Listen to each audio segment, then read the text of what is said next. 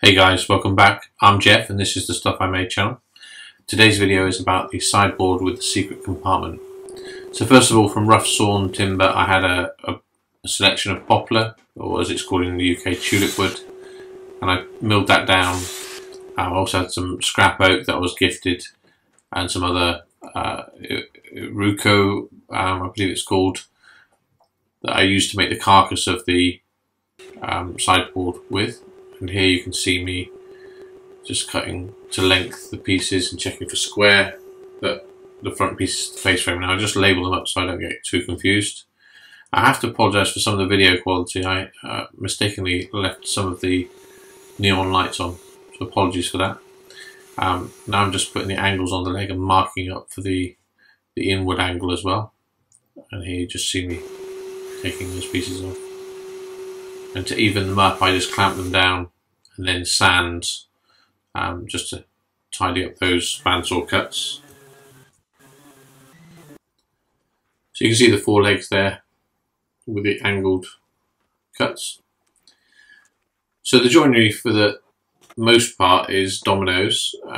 So I've just got my homemade MFT type table to support the stock, and I'm just plunging the dominoes that I require, and I'm using some spacers to do reference marking so that I get the same spacing on each side of the face frame. And I'm using some stock plywood, birch ply there, I think a 6 and a 9mm piece, just, or I can't remember the dimensions, just to do an offset of the dominoes so they're all consistent. And I'm just referencing where the spacing for each of the drawers on the face frame as well. I'd rather do this than just mark up and trust it out. I'd rather reference from actual cut stock or pieces of wood. So yeah, just ploughing through the dominoes, making sure I keep a track. And now this is the rear frame, and those three pieces in the middle there are so that the front pieces on the face frame will have somewhere to line up the drawer runners later, and you'll see. And these pieces I'm cutting are for the outside drawer runners.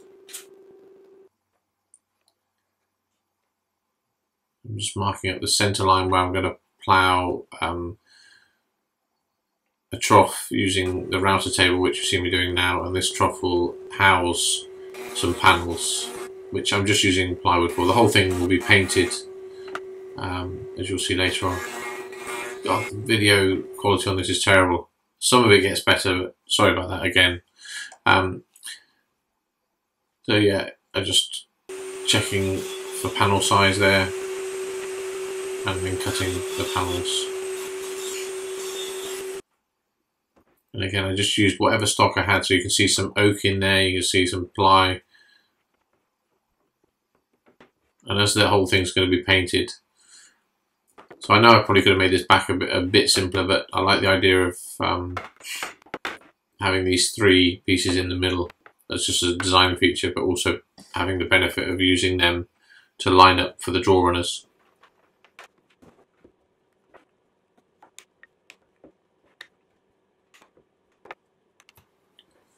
So just getting ready for a dry fit of the side panels, just to make sure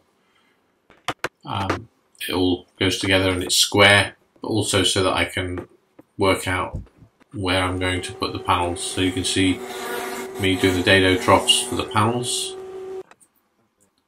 and I'm just using a scrap piece just to test the exact width, and then just adjusting the fence using the micro adjuster and locking it down, and there you can see how it's set.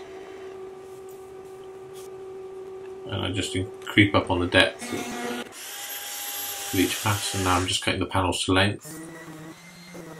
The final sand before I'm ready to glue up each of the side panels.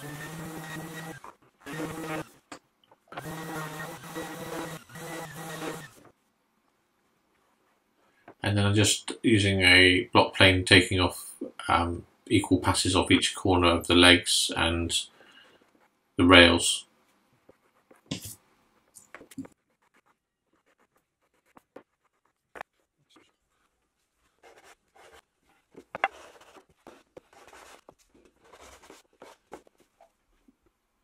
And so on to glue up now.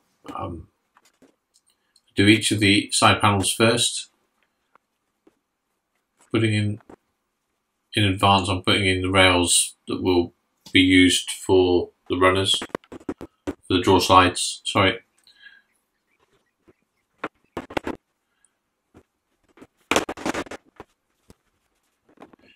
And because on the face frame I don't have edges to it, the legs form the edges. That was a design feature that I wanted. It makes the whole glue up a little bit more complex because there's nothing to support those loose pieces. You'll see later it gets a bit fiddly.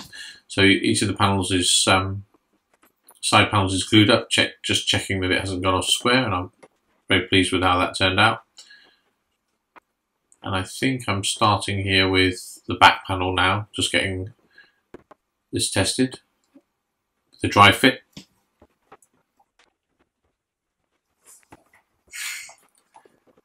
Now, because I referenced and marked all my centre lines on both the top stretchers and the rails, I'm just using you saw me using a mallet there and a little piece of wood just to shift those left and right, just to make sure they were square and all lined up. And now here you can see that I'm just into gluing that panel up, and you see me just tapping things across, and I'm just making certain that the reference lines match up. It just gives me, I'm certain that they're all exactly in the right place then. Look at that terrible glue squeeze out there. Fortunately, it's all getting painted.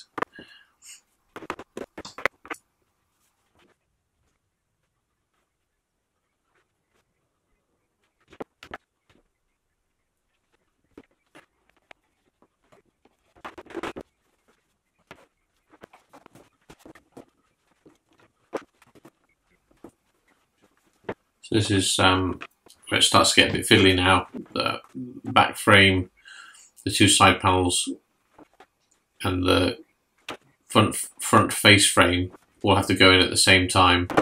And unfortunately, I'm so focused on getting this all together that you don't really see me working too much on the face frame. So like magic, you'll see it all just suddenly appear.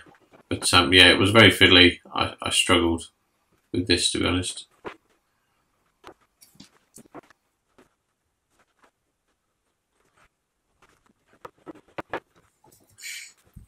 So now you'll see what I mean by not having side pieces to the front face frame and relying on the legs. And this is what makes it difficult, because I've got that middle section supporting the whole thing. And really only when I put the two end panels on does it start to have any support. I'm fortunate in the sense that because I've marked all the centre lines on the rails and the stretchers, that I can just use a mallet and tap them across gently. And now this isn't clamped up properly yet, but it is pushed in, and I'm just tapping with a mallet and checking for square, and tapping with a mallet to move those pieces across. Which I don't know if you see me doing up and across, and you can just see a pencil line there.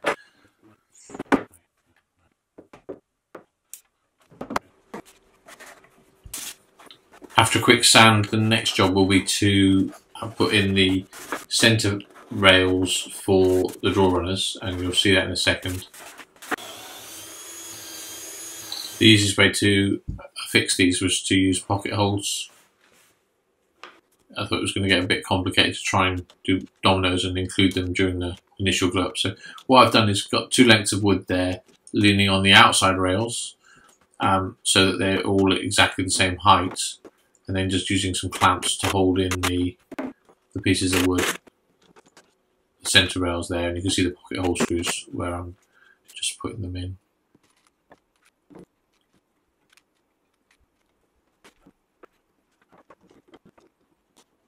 Yeah, and here you can see probably the technique a little bit better. Now originally I was going to join the top just using some biscuit slots and some sort of Z-shaped brackets, but later on I decided that top area would be a good space for a secret compartment. And if you stay and watch the second part of the video, which will come next week because I have all the footage, you'll see that secret compartment. So here I'm just making some paint stands out of a couple of screws and a small piece of wood, just to raise this off the floor while I give it its initial coat of paint. Yeah. So other than painting the carcass now, I think that's it. I'll stop there for the first video. Like I said, next week will be the second and final part of the video, so do check back. Let me know what you think in the comments. Please subscribe so you don't miss future videos. I've got quite a few more videos coming out in short shrift, a few furniture builds and some workshop projects. So yeah, thanks for watching and see you soon.